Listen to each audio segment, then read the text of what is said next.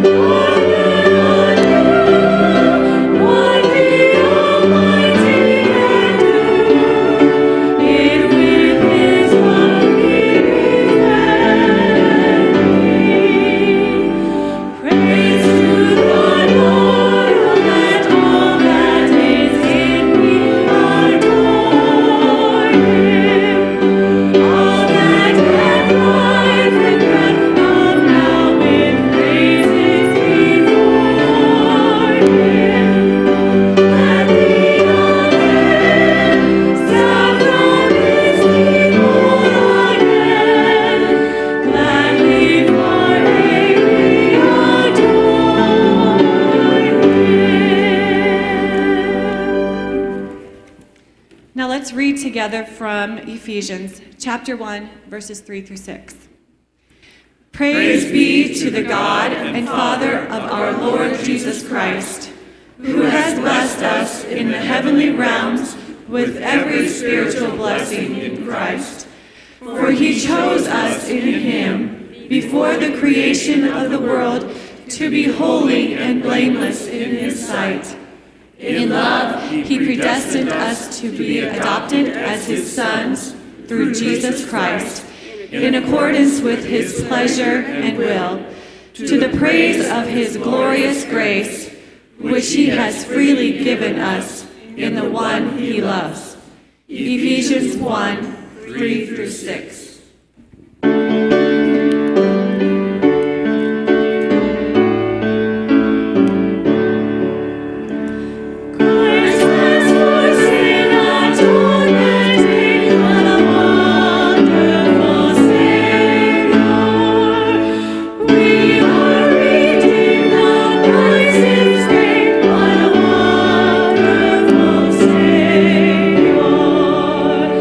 What a wonder.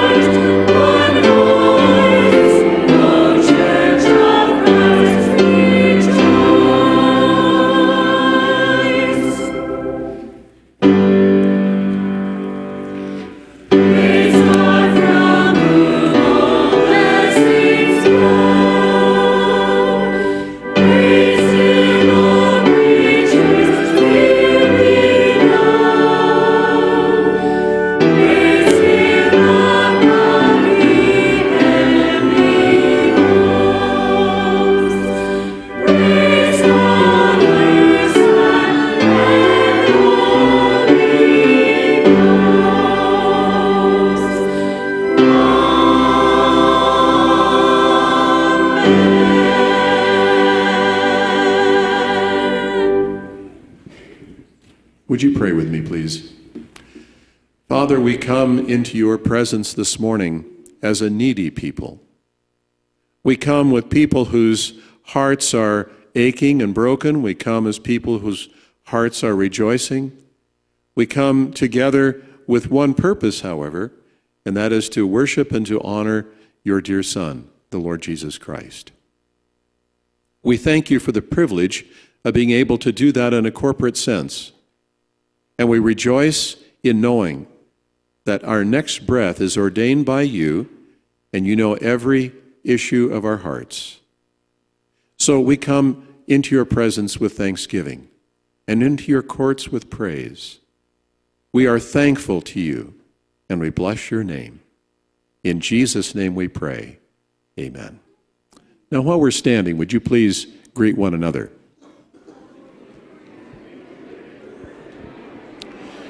And it's my joy to welcome those of you who are joining us by radio this morning. Thank you for being a part of our service from Caldwell First Baptist Church.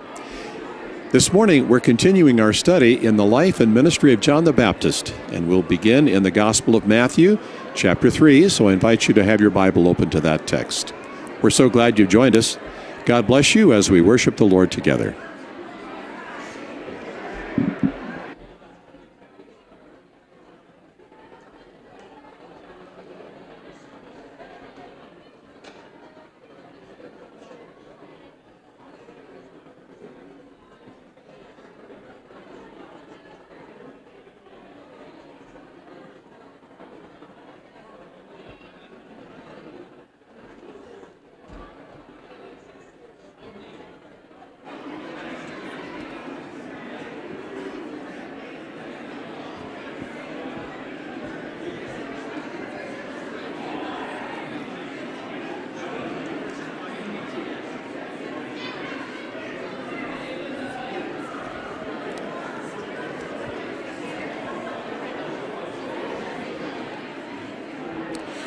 You may be seated.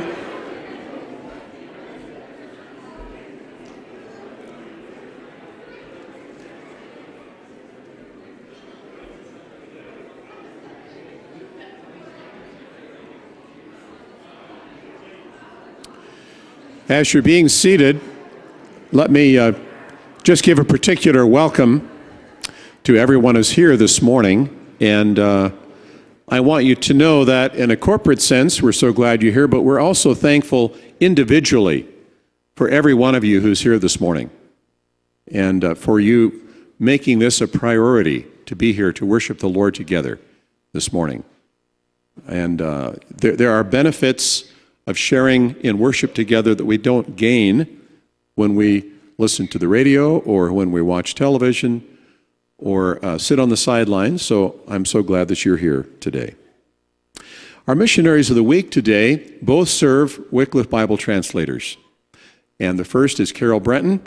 Carol, of course, is one of our own. She's actually here this morning. Carol, it's good to have you here. And yet also to stay in personal touch, I have a recent prayer letter from Carol, an envelope that's addressed to her for you to write a note of encouragement to her. It's got a stamp on it. Just lift your hand. We'll get this to you, and you can write Carol a note. There we are. Thank you. And our other missionaries of the week are also, as I said, with Wycliffe Bible translators, Mike and Thera Anderson. Mike and Thera spend a good part of their time in Dallas, the Dallas-Fort Worth area, and then travel to Sudeste, the island of Sudeste off the coast of New Guinea, where they're finalizing the translation of the scriptures in the Sudeste language. They've given their lifetime to this work. And now they face another challenge. Mike has prostate cancer. He's taking treatment for that, but the work on the translation continues. I have a recent prayer letter from them and an envelope that's stamped and addressed for you to write a note to them, just to let them know we're praying for them. And here's a hand right here in the center aisle. Thank you very much. Well, one of our outreach ministries that we're committed to is the ministry of Worm Lake Camp. And, you know, when I think about our present facility at Worm Lake, I remember all the way back to the tent days when I was a child and we did camp at Worm Lake. Come on up. And now here we are, more than 50 years later, still doing camp at Worm Lake. And we're looking forward to the season this year. Jack is our groundsman, and Angelin helps with programming, and so they're going to give us an update on where we are with camp ministry for 2013 at Worm Lake. Good morning. It's a fun time to look forward to the beginning of camp as I just look at this row here of kids on the front that have all been a part of camp, and I thank the Lord for that. And if you maybe noticed in your directory, your new directory, there's a wonderful page of camp pictures and a blessing of that. This year, our theme at camp for our youth camps is being divided amongst God's love letter, His Word, and His creation. And the verse that is going to be our theme verse is John 1:4, and this is from the New Living Bible. The Word gave life to everything that was created, and His life brought light to everyone. Our two junior camps will be studying the Bible's, well, our own account, our only account of creation, and that will be in those two camps. What I want to share with you is just real quickly the dates for our camps. The first one that is very important to Jack and I is the getting of camp open, and that work camp is May 31st. It's the weekend after the Memorial Day weekend, May 31st through June 2nd. We will be there a few days before that. If there is time that you could come and help us then, and maybe not later, we will be there at other times also. Please let the office or us know if you will be coming. The meals are provided Friday, Saturday, and through noon on Sunday. Our high school camp is the end of June, June 30 to July 6. That is grades 10 through 12. Junior high is July 7 through 13, and that's grades 7 through 9. And those are the grades that you will be entering in the fall. Junior boys, July 14 through 20, grades 4 through 6. And junior girls, July 21 through 27, and that's same ages. We have a college career camp, July 27 through 30. I know that that's the same date that the girls' camp ends, but yes, they start that evening, the college career. Our family camp is August 15 through 18, and then the men's camp this year is at the end of our camp season. What a smart thing to do to help them put things away. So that's August 31 through September 2nd, and that is Labor Day weekend, but we're finished on Sunday.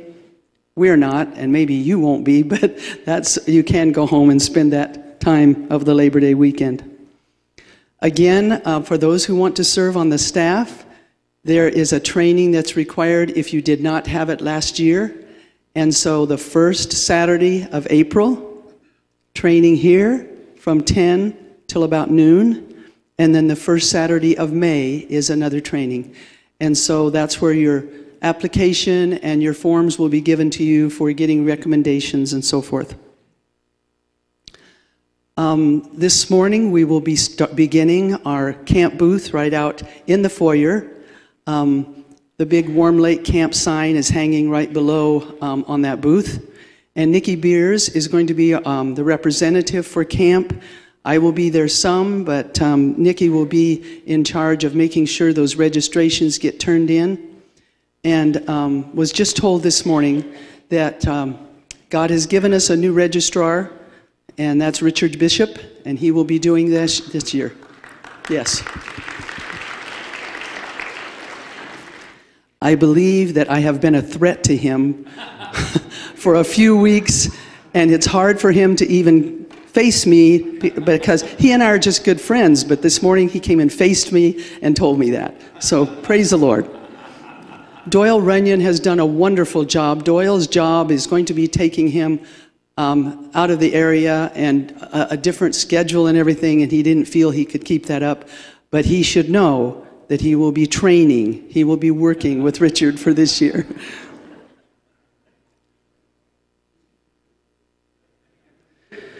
Jack is going to share some of our projects and proposals that we have for this year, and then I will be back up to share a little bit about our auction and donation supper that is coming. As she's been talking, you probably noticed that thanks to Shane up there in the booth, he's been putting some camp photos up on the screen here for us. And that always helps to get an idea of what camp looks like. And it's not always like that when we've had some major fires up there, but it's coming back. And I would like personally to thank everybody that has had a share in camp over the years, either working there, praying for us, or financially, because without those three things, we would not be a camp. And we've had a lot of challenges over the years, and we have two of them this year. Seems like the Forest Service always has to remake their rules, even though they give us certain rules and then they go and change them. I think like Dick said, the people in Boise have to continue to have something to do, so they continue to change the rules. And with that, with the fireside rebuilding, since the falling of the major tree there took it all out, we submitted plans to do that. The gentleman in Cascade was very approval of them. He said I'd put a stamp on it right now if I could, but I got to send it through Boise. And they made some changes on them. We are still waiting for the approval of our little building that we'd like to bring up for an office. We did submit everything that they requested, but we haven't heard anything. So pray that the Lord will open that up for us so that we'll be able to get that taken care of. Just some of the, I have to put these on to read with. I can see you all right without them. I guess that's age. We just have a few things we're looking at we're trying to get a door to replace the one on the cafeteria because it's had too many snow bangs against it, and it's probably older than most of us. So, and then we are looking for a ceiling fan to replace one in the chapel that makes more noise than what the preacher does. And so we need to get it out of there. We have some work to do in the boys' cabins. We've had requests that we enclose between two bunks and make a kind of a closet out of it. And so that will be one of the projects. And we still have a lot of cleanup to do from the last couple of years that we've had trees down, and especially out around the confidence course area and just all around camp. And all during winter, you know, we have a lot of snow up there and stuff, and wind, and so we have a lot of broken limbs. And we still have to replace the faucet in the bathroom kitchen. We have to already have that. We just need it replaced. And just general maintenance of all the buildings. You know, after they've set all winter, they have to be cleaned and brought up to par. And we thank you for Hiram's brother, Norm. We were able to get 4 hot water heaters for our bathrooms for the price it would probably cost us for one at Grover's or V1. So that was a real blessing. We thank Hiram for helping in that. And we're hoping that we can get those partially installed before work camp. Kind of like a couple of the junior high and high school kids, especially the high school, they said, you know, it's nice to have enough water to take a shower instead of being the second or third one in there and getting a cold bath. So we're tying 2 50-gallon hot water heaters together, and they're a quick recovery. And when I picked these up, the guy said that it'll probably cost you about half with these is what it's cost you for the old ones because of the upgrades. It's just a privilege to be able to serve the Lord in this fashion. When Dick asked me about 20 years ago when Harold Shipley was having some health problems, he said, would you do this for a year? Well, that's turned into, 18 years now. And but I said, well, as long as the Lord continues to give us good health And it's been a blessing. We have a lot of young people come back over the years. Just an example, again, of what happens at camp, not just seeing young people going out, but Marla Evans and Luke Hutton met at camp. Well, they're getting married here in a couple of months. So that's a good place for me to meet. Parents, we don't recommend that, but we're just saying that does happen.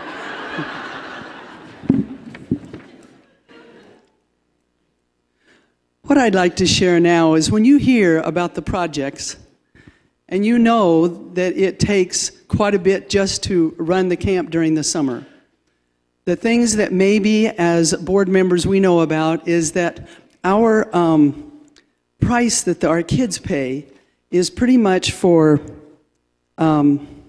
food, transportation, the programming that we have. So we are still, in the state of Idaho anyway, we are still the lowest price for a week of camp. And so we know that it's hard to reach that for some of the kids, but when we have the Paul Baptist Church in Paul is saying, where we've taken our kids, it's $300 and $400 for 5 days. And so we're very grateful to you to help with that. But you know what? That's how we're able to do things that aren't just keeping the camp running, but upgrades and repairs is because of your donations. Last year's donations of the 3 fundraisers we had helped with these upgrades or these replacements. We had a dump trailer that we can use for our wood and our garbage hauling. We were able to replace all the bathhouse faucets and new water lines. Paint for the chapel was from these donations. The paint to begin repainting all of the cabins, the outside. A new KitchenAid mixer and the kitchen faucet. A replacement washer and dryer and the propane line run to those machines. And see, we have had 2 and 3 main rental camps. Those will keep up with the electricity, the propane, the septic being cleaned out, the Forest Service fees, insurance, and some maintenance. But what really makes a difference is the donations that you and other churches make. One, just to share with you, is that the church in Paul, who has had children coming, used to, about 20 years ago, there was a group, and then they stopped, and now we have quite a few coming from Paul Baptist. That is about 400 miles. And they have taken on camp as a mission of their church. They have called to see how many people can come for work camp. They had a fundraiser and raised close to $2,000 for us. So sometimes our churches in our group here, our 8 and 9 churches, are not helping because they are involved with other camps or choose that direction. So I want you to know, First Baptist, that you are our main supporters. But it's wonderful to have some new ones coming on. So this Saturday night at 6 o'clock is a donation meal and silent auction for themed baskets. This will be a wonderful blessing to have you there and have you help us again. And I just thank God for providing this camp and for giving Jack and I an opportunity to serve. Thank you.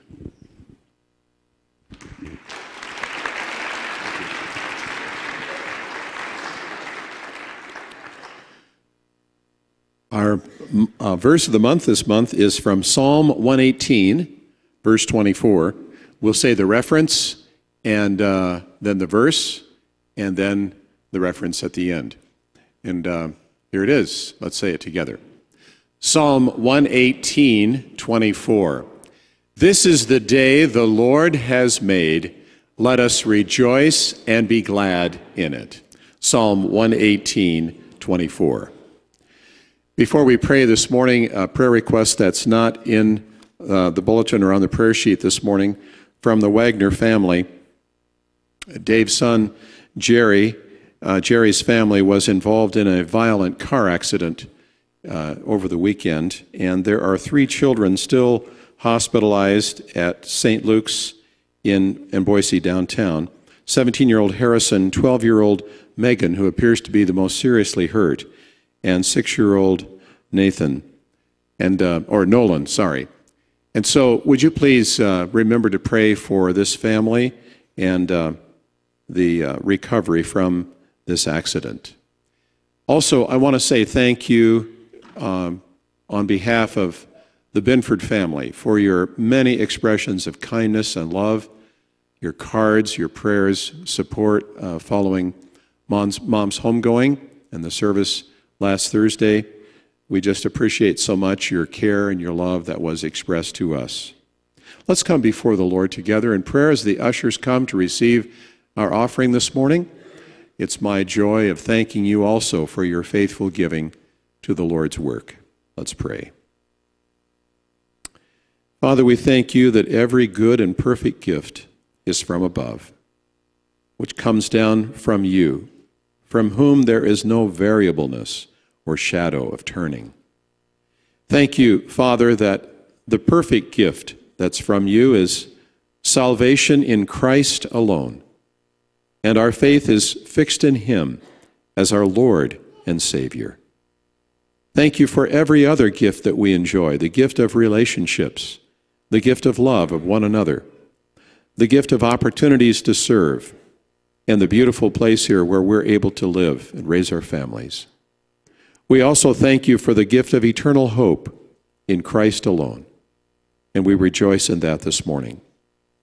Lord, it's our privilege now to intercede on behalf of others.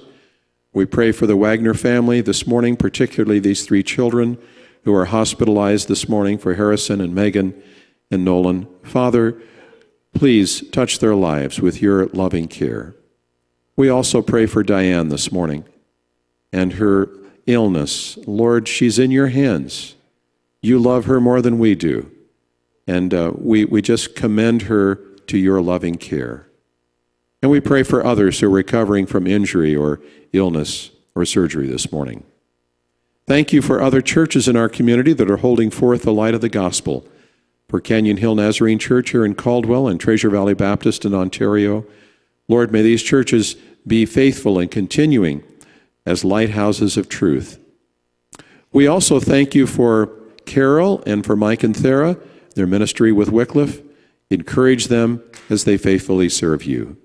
As we give, Lord, it's a joy and a privilege for us to be involved in your kingdom ministry in this way. In Jesus' name we pray. Amen.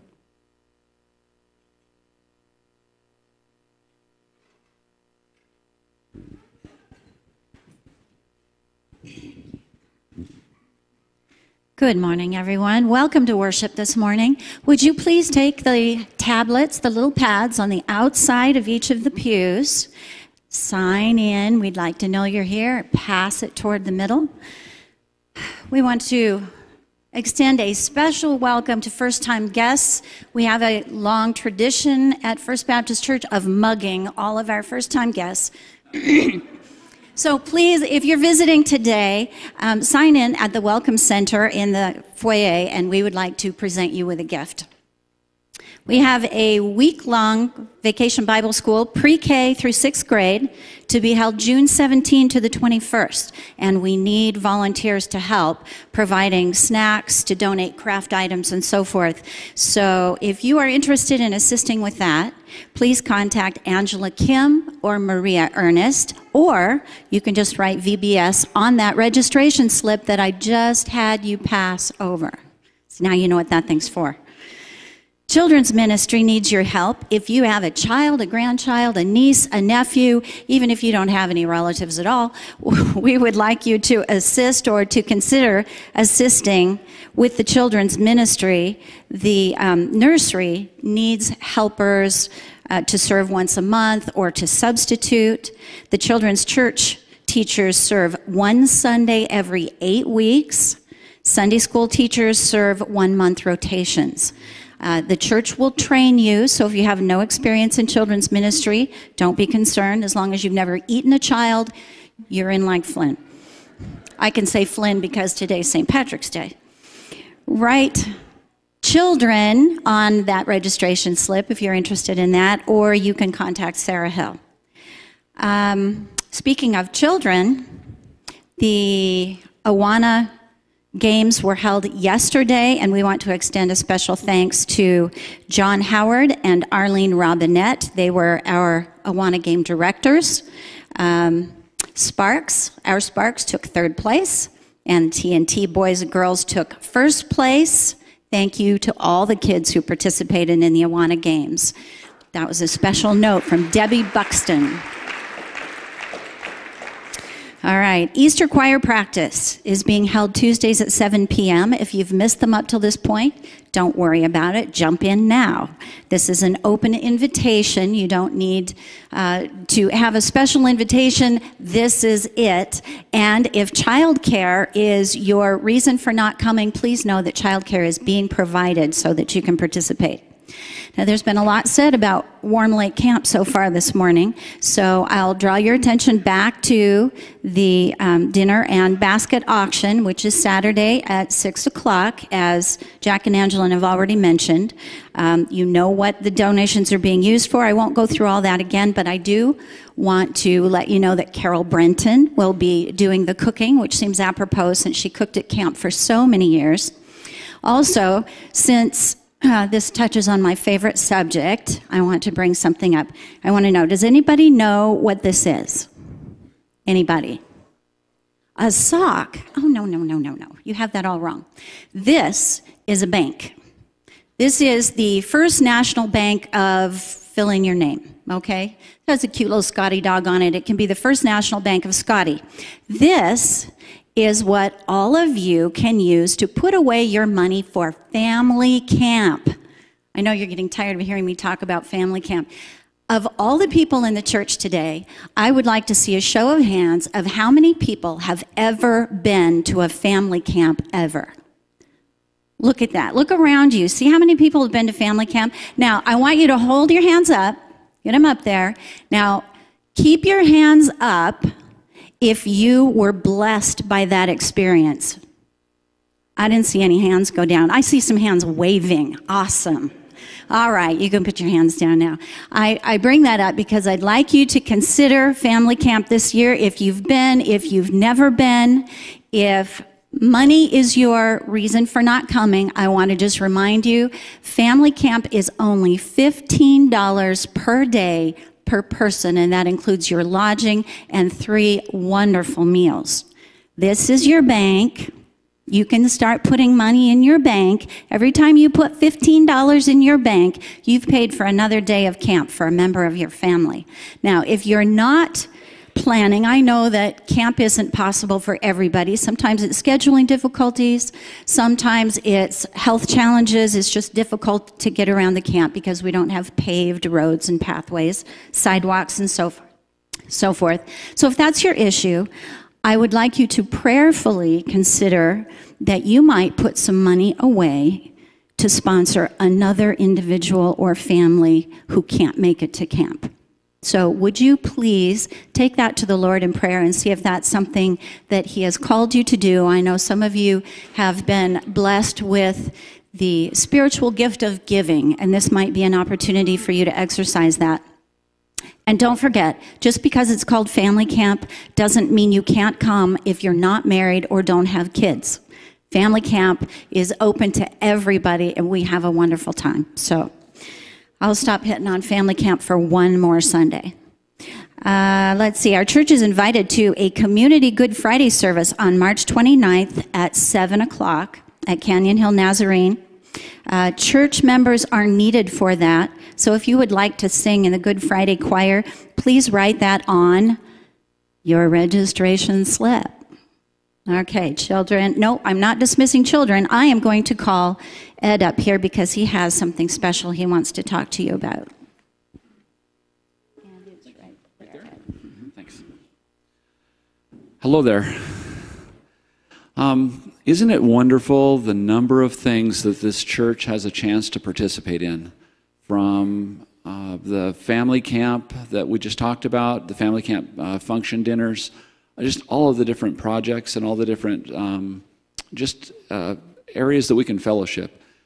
There's another area of fellowship in your bulletin. I'm going to read this part because then I won't duplicate what I was going to say. Celebrate Passover with a Seder service next Sunday. It's at 6 o'clock in the fellowship hall. Child care will be provided for the children up to kindergarten age. Please RSVP by writing on your attendance slip that you'll be there. And if you can or you would like to, this is a little bit like Baptist potluck. There are some dishes that are traditional Jewish dishes that are available at the information counter back here. So if you're going to be there, pick up one of those. I know Johnny and Tita aren't here today. I know he'll be here next week. There's food involved. And I saw Tita's name on one of the sign-ups. So if you want to eat some of Tita's great cooking, there you go. This is really a wonderful celebration. From a Christian standpoint, it's a chance for us to fellowship and to once again focus on Christ and really what he means. From a biblical perspective, it's a little bit different take than what we've seen before. This holiday is a very, very important holiday. And as I was talking with Pastor, just like Christmas and just like Easter, you wouldn't skip one of those because you did it last year. Well, this year we're having Passover again. It shows up every year right around the middle of, just right near Easter. Passover was so important in the Old Testament that God took the first of the year, which was in the fall, and he reordained the beginning of the religious year to begin with Passover in the spring on the 14th of Nisan.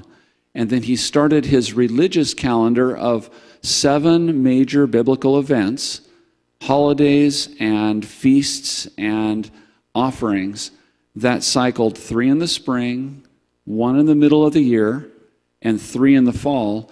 And every one of those holidays point very, very specifically right toward Jesus. And so if you would like to come and just be blessed from a very Christian perspective with a very, very Old Testament holiday, please come. It's next Sunday night. It's at 6 o'clock. We just need you to sign up. And it really is a blessing. And like I said, just because you did Christmas last year, you have to do Christmas this year again. Well, Passover is fun. It's a little bit like dinner theater. It's about an hour and a half to 2 hours long, and it will be a real blessing. Now, the last thing on here is children age 4 to 2nd grade are dismissed.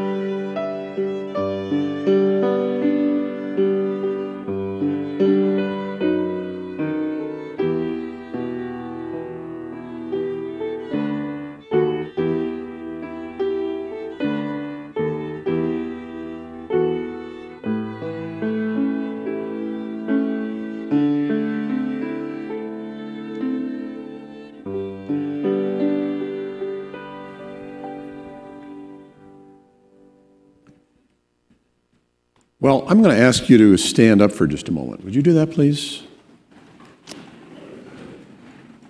It's that time of the year when people start working outside on Friday afternoon, Saturday, and you come into this warm room on a Sunday morning. Might be just a little challenging to stay focused, so stand up, get the blood flowing again. You may be seated. I want you to stay with me, all right? Although the holiday that bears his name has become associated with legend and myth and excessive alcohol consumption and wearing green, St. Patrick, that we acknowledge today, the man lived such a life that warrants reviewing and a commendation from Christians. The man behind the myth exemplifies a Christian life of sacrifice, reliance upon God, a love and compassion for people and their eternal destiny, and an unfaltering hope in eternal life in Jesus Christ. Patrick's story is indeed inspiring and astonishing. We remember him today because it was on this day that he died in the 5th century. He was actually born in Britain in the late 4th century to an aristocratic family. Irish marauders kidnapped him from his home when he was 15 and took him as a slave to Ireland. He labored endlessly for 6 years, herding sheep and goats before a dramatic escape and return to his family in Britain. His family was so thrilled to see him again, they never wanted him to leave.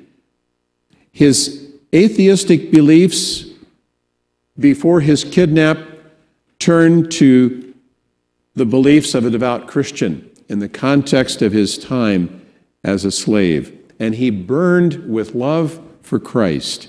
After several years of religious study, he willingly journeyed back to Ireland on a mission to share the gospel message of salvation with a very pagan people in lifestyle that included even human sacrifice and barbarism and paganism. His passion to pave the way for the gospel actually mirrors the lifestyle of John the Baptist. And John the Baptist is our focus in this series of messages in his life and ministry as we continue today in Matthew chapter 3. This morning we're going to look at 2 specific days in the ministry of John. That is the day that he baptized the Lord Jesus and then the day that immediately followed. So come with me to Matthew chapter 3 and we'll start in verse 13. Then came Jesus from Galilee to the Jordan to John to be baptized by him. John would have prevented him, saying, "I need to be baptized by you, and do you come to me?" But Jesus answered him, "Let it be so now, for thus it is fitting for us to fulfill all righteousness." Then he consented. And when Jesus was baptized, immediately he went up from the water, and behold, the heavens were opened to him, and he saw the Spirit of God descending like a dove and coming to rest on him. And behold, a voice from heaven said, "This is my beloved Son, with whom I am well pleased." Well, the text opens with the information that Jesus left Nazareth and made the journey down to Judea from Galilee with the specific purpose of being baptized by John.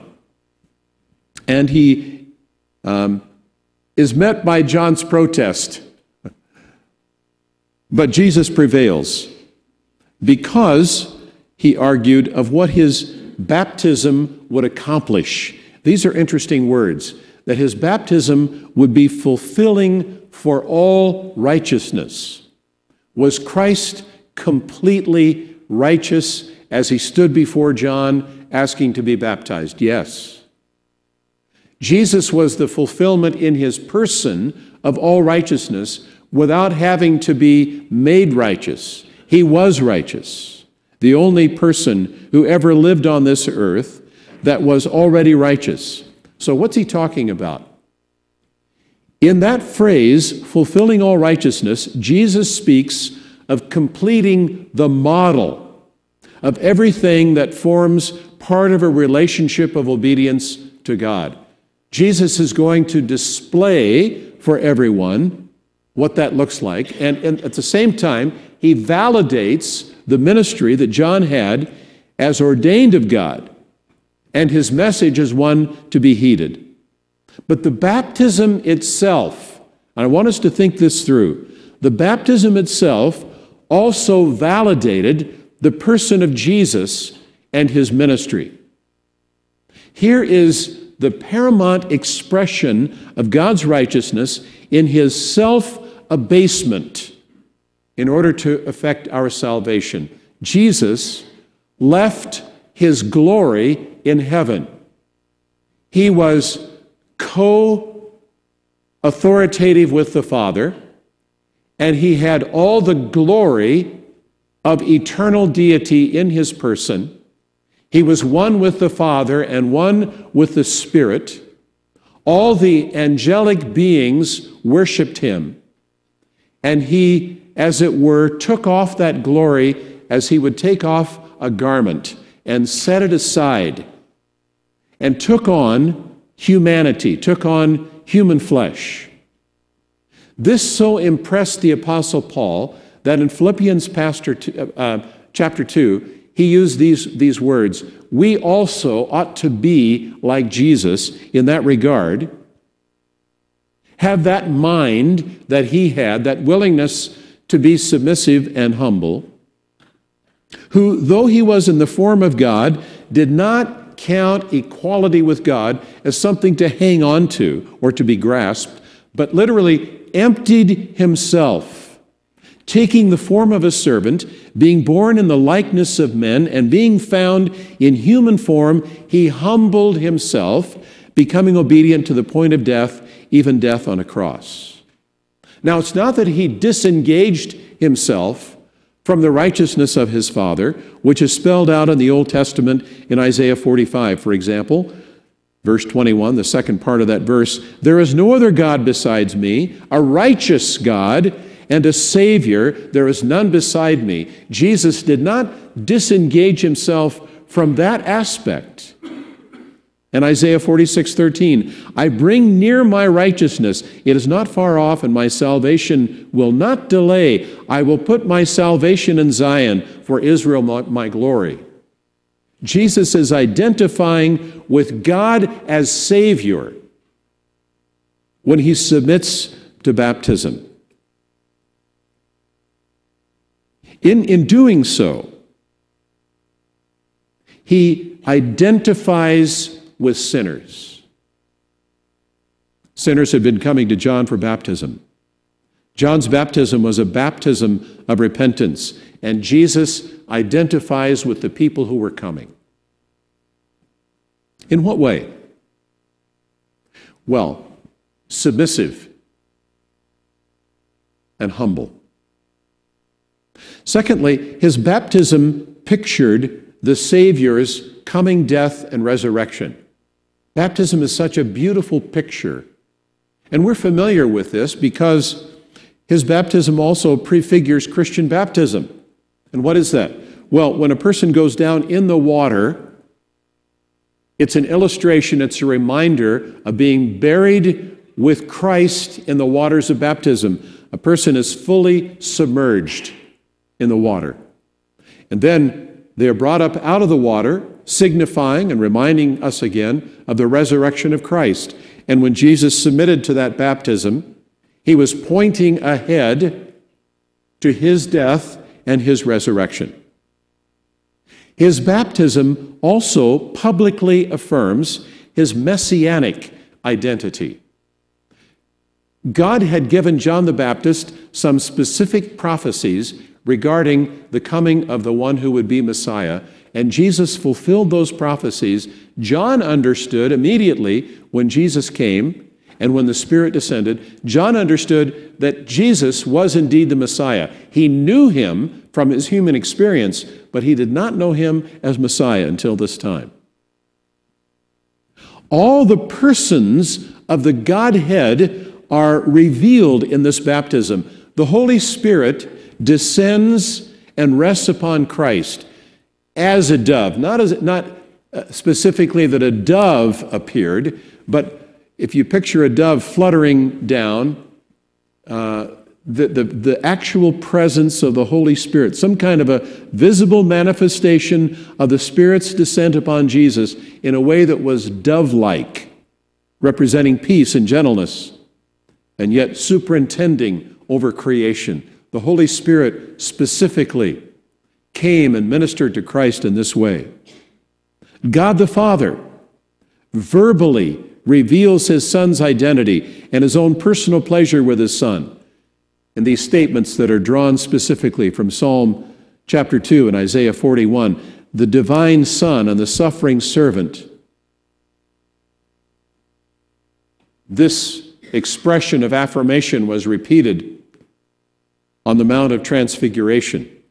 The disciples, Peter, James, and John, who were there, heard the voice, and it made an incredible impression on John at the time, and Peter and James. Peter wrote in his epistle in 2 Peter chapter 1, verses 16 through 18, look, we didn't follow cleverly devised myths and fables when we made known to you the power and coming of our Lord Jesus Christ. We were eyewitnesses of his majesty, for when he received honor and glory from God the Father, and the voice was borne to him by the majestic glory, this is my Son with whom I am well pleased. We ourselves heard this very voice borne from heaven, for we were with him on the holy mountain. Now this refers to the Mount of Transfiguration and that event, but the voice was the same. The affirmation was the same. The Father was present. And Christ begins his ministry. So as baptism pictures his coming death and resurrection, it prefigures Christian baptism. It publicly affirmed his messianic identity. All persons of the Godhead are revealed here. And his baptism provided the context for fulfilling the promises that God had made to John the Baptist. In John chapter 1, verse 33, John said, I myself did not know him in the messianic sense, but he who sent me to baptize with water, that is God the Father, said to me, he on whom you see the Spirit descend and remain, this is the one who baptizes with the Holy Spirit. Now think with me about this. In summary, the event of Christ's baptism by John, Jesus said it was to fulfill all righteousness. In that sense, the baptism itself and Jesus' participation in it proclaimed his incarnation. That is, that this was not a mere man, but God who had taken on human form, God who had been born as a man. He was incarnate, God incarnate in flesh. It proclaimed his redeeming work. It was Peter also who said, we're not redeemed with perishable things, but with the precious blood of Christ, pointing to the redeeming work, the buying back work that Jesus would do in his death on the cross for us, buying us back out of our condemnation.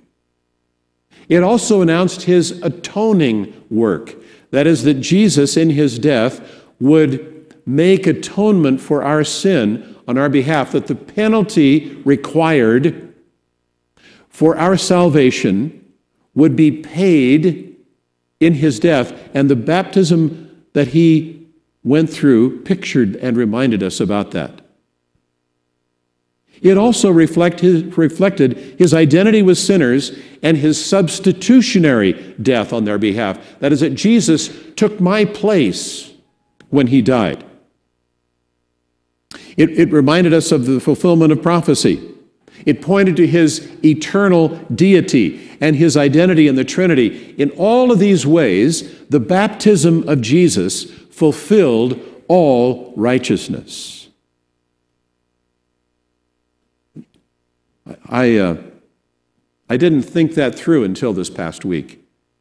And as I thought it through, it blessed me greatly. I hope it also blesses you just to think about the wonderful figurings that are involved in that baptism. Well, the next day, Jesus and John met again. Come with me to the Gospel of John, chapter 1, where John writes of John the Baptist's ministry here in chapter 1. Verses 29 through 31, we'll start there. The next day, he, that is John the Baptist, saw Jesus coming toward him and said, "Behold, look, the Lamb of God who takes away the sin of the world. This is he of whom I said, after me comes a man who ranks before me, because he was before me. I myself did not know him, but for this purpose I came baptizing with water, that he might be revealed to Israel." So John, having baptized Jesus the day before, publicly proclaims Jesus as the sin bearer, fulfilling the prophetic portrayals of the Old Testament. First, in the lamb that God provided in the place of Isaac. In Genesis 22, you remember the story. God commanded Isaac to take his son and sacrifice him to himself. And Abraham in obedience went. And just at the moment when he would have slain his son, he was restrained and told to stop. And there in the thicket was a ram caught, provided as a substitute for Isaac. And Jesus is introduced as the lamb that God provides, fulfilling that portrayal. And secondly, he is the Lamb of the Passover that we're going to celebrate next Sunday night.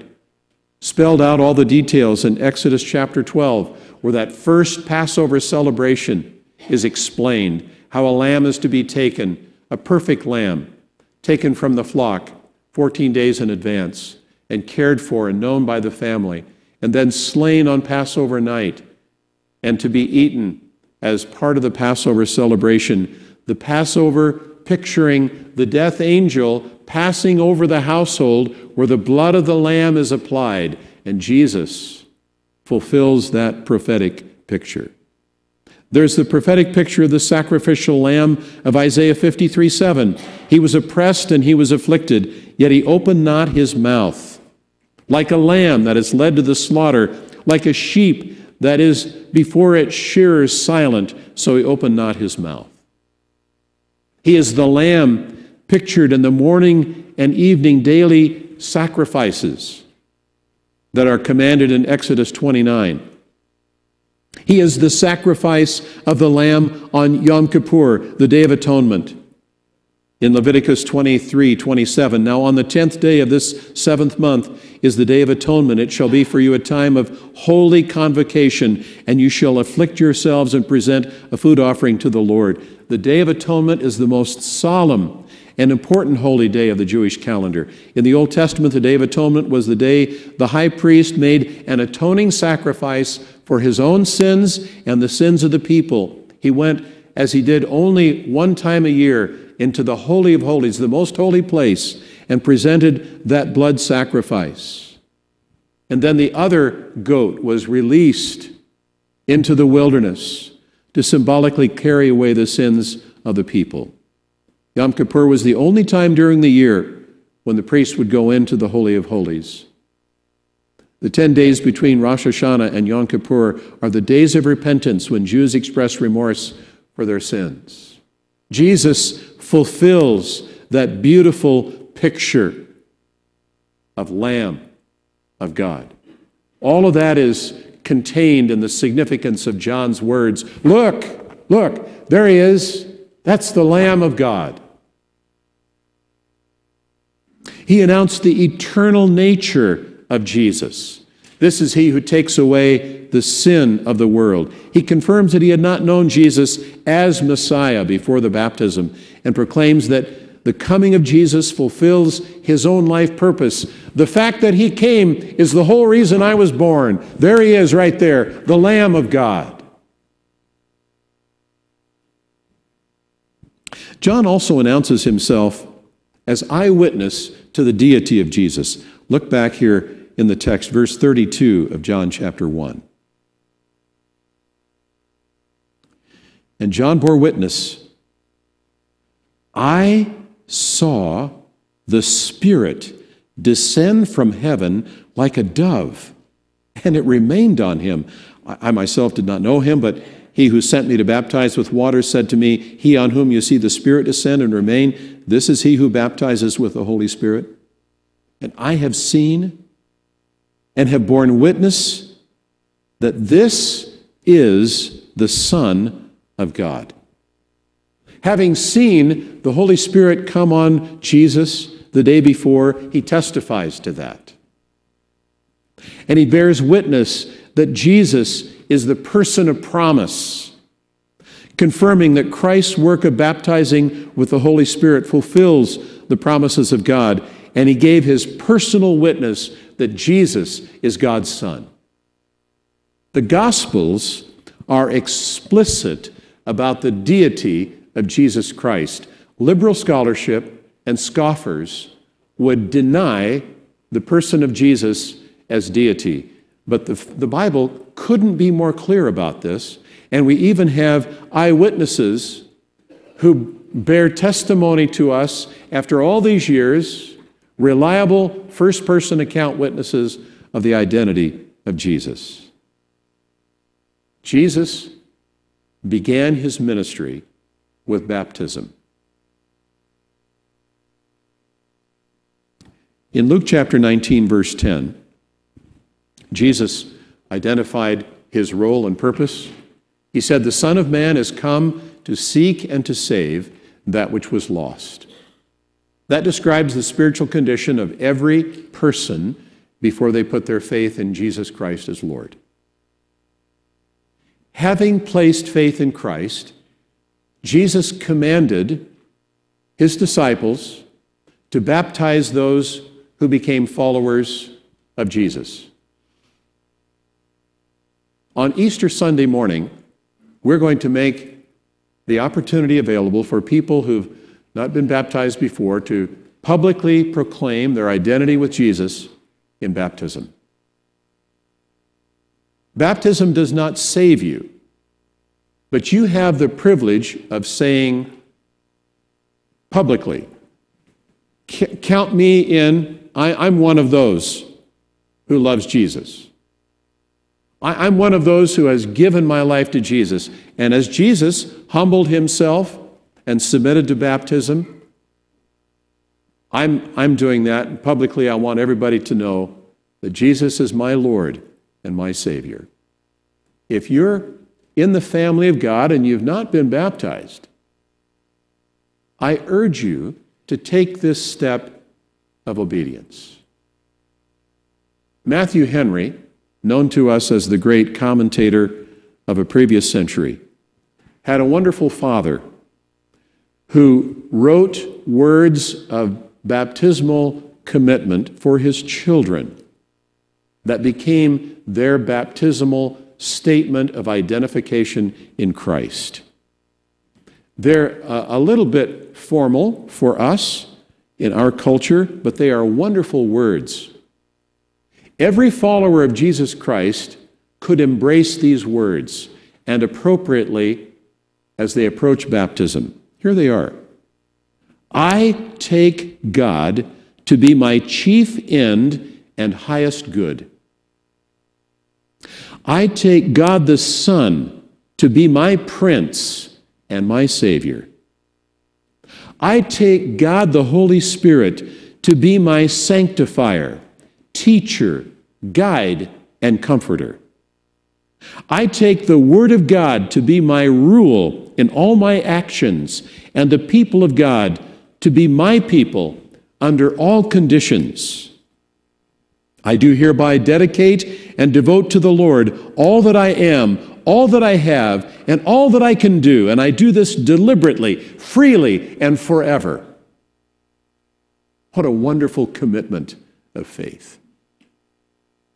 We all come from varying traditions with various convictions. But let me say this. There is nothing in the New Testament or the Old that takes away the command of Christ that we ought to follow him in baptism. Jesus gave us a wonderful example, and if his baptism fulfilled all righteousness, think of the blessing that would come to you as you come into the waters of baptism on Easter Sunday, on Resurrection Sunday. So the opportunity is there for you. I commend it to you and urge you to follow Jesus in that way. Let's pray. Father, we thank you for the humility of Christ. How remarkable that he would submit himself to this ritual when all others who came needed him as Savior and Messiah. Thank you for the privilege of being able to identify with him in baptism. Not a baptism that saves us, but a baptism that we engage as a step of obedience in following Jesus. It's in his holy and blessed name that we pray. Amen.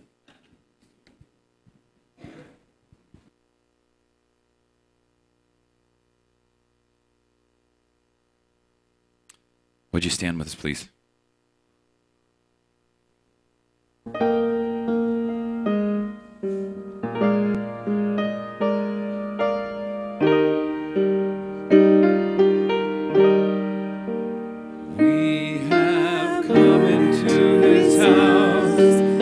Gathered in his name.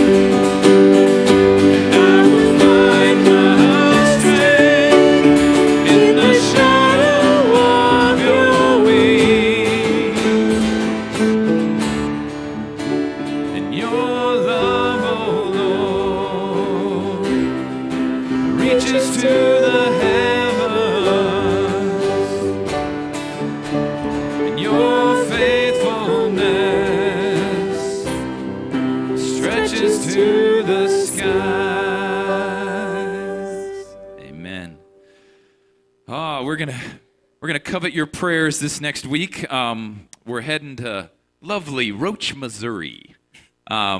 This next weekend, we're heading with a group of teens and college students and some very brave helpers with Kim and Lori Heiger.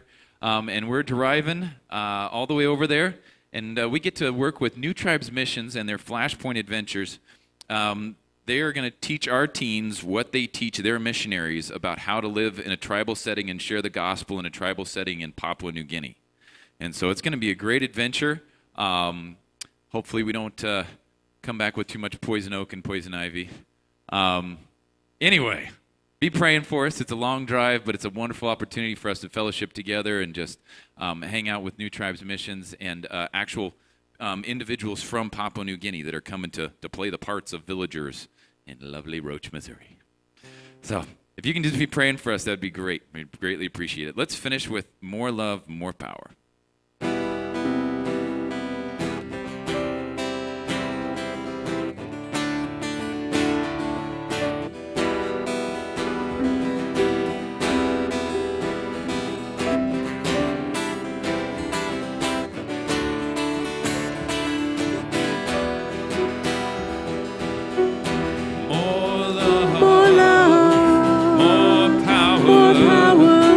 More of you in my